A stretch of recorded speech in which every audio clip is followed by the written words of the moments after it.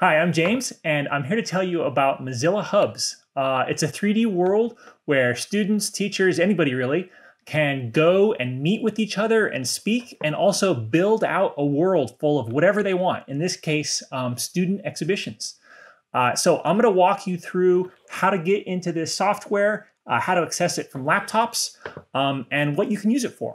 First, a little bit about myself. I'm the founder of Steamhead. That is a nonprofit focused on design, technology, really finding out new things that are relevant to education and making them more accessible in the classroom. Also, Make Fashion EDU. We take technology and fashion, and students create these wonderful outfits, these beautiful outfits that advocates causes that they care about. I'm also the technology integrator at ISNS in Shenzhen, China, and that is way over here, right next to Hong Kong. And right now, I'm not in Shenzhen. I am over in the US in the Mojave Desert, about 2 hours away from Los Angeles in a place called Pioneer Town. There's our post office. It actually was first built as a Western prop town. There's these high-tech, beautiful houses that people build out way out in the desert. And then they do some stuff like we do here. We're working with design, art, electronics. And so it's a pretty great area to be in. And because I'm so far away from my students, I have been teaching a lot online. And so that's where Mozilla Hubs comes in. A lot of this was built out during online teaching during the pandemic, and it has been so great that we have continued it even after schools have opened up and students have gotten back to classrooms. So I'm actually going to start us off in the portal room. So I go through this portal right here, and it's going to load another Mozilla Hubs room that we've built out, and it takes a moment to load all the graphics. There we go. Join room. And I'm not going to use my microphone, although sometimes you might have a bunch of people in here at once, and then you don't need to be in Zoom or Teams. You can talk with people inside this 3D world. These are all different portals to different schools. There's a school from Alaska. There's Shenzhen American.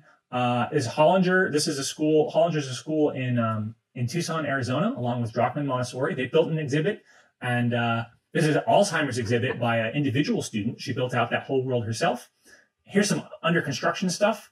And here is the International School of Nanshan room where we have built these adorable hedgehogs. So from this meeting space, students can go explore. Oh, I'll show you free play in another video. Students can go explore all these spaces by going up to the right portal, clicking visit room, and then they will enter the scene. So this scene is one where students had needed to learn Inkscape.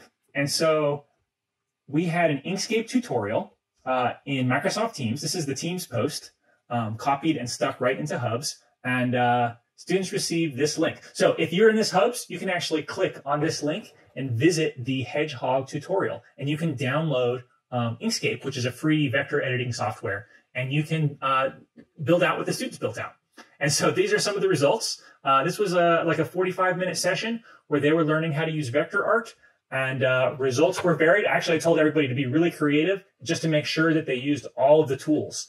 And then we had a chance, like 10 minutes at the end of class, to come in here and put up all our art on the walls to talk about it. So in Hubs, everybody is a little video game avatar. And when you're standing next to somebody else, when your avatar is standing next to another avatar, you can have voice chat. So you can chat with each other in the room. It's great because students can form little groups to discuss what they're putting up. They can help each other. Not everybody is always staring at the teacher talking on a video chat. And they can move about the space and kind of create their own feel for everything. Actually, some of the students finished early. They wanted to stick up more stuff. So we had them put some of their journal entries from Canva up in this room. The way that you get to Mozilla Hubs is through a browser.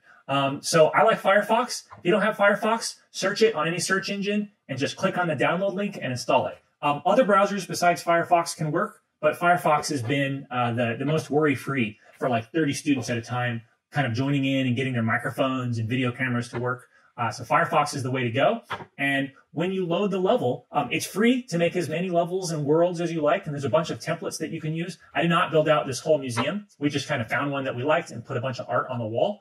And when you get here, the way that you move around is on your keyboard, using the WASD keys.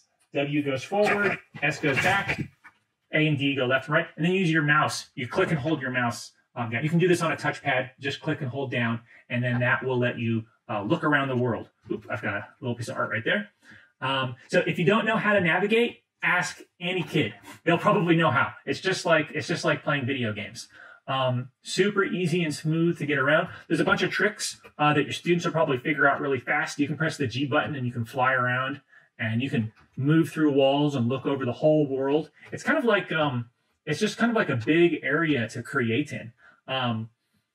You can use drawing tools to draw on the wall. I'm going to show you guys all this stuff in the next video for free play with a little bit more detail, but it is a great accessible place to get into. A great thing about Hubs is that you do not need a password to get in. So you go to this site, hubs.mozilla.com, and here's the page. You click the sign in link in the upper right, and it's going to ask you for an email. So you do need an email address, and you type in your email address. It will send you an email. When you click on that link, then you will be back in Hubs signed on. And you don't have to sign on to move around the world and to put stuff up on the walls, but you have to sign in to save your work. So if you haven't signed in, then when you leave, all of the artwork that you put up on the wall will disappear. I like it because students can just get in really fast, even if they haven't heard all of the instructions, and they can start moving around. And then once they start putting their stuff up, they'll be concerned about saving it. The way that you save it is you put your mouse cursor over any art that you've encountered in the space or that you've put in on yourself, and you click this word pin, P-I-N. And when you pin it, that'll make sure that other people can't move it except the creator of the room. So that's usually the teacher, so I can move around all this stuff. That'll make sure nobody else can move it. And also, when you leave, it will stay there. It'll just always be there. There's a bunch of other tools here. You can spin your art around. You can resize things and make it big. I'll show you more of that stuff in free play. But initially, getting stuff up in this room is super easy. To bring a piece of art into the room, you have it open on your desktop, and you hold your mouse button down, and you just drag and drop the JPEG or the PNG, any piece of art that you have, right into the space. Next video, I'm going to show you guys how to import pre-made 3D models. But if your students are making their own 3D models, same way. They just drag it off their desktop, they drop it into Hubs, and after a few moments, it'll appear, and they can move it around the space and display it how they like.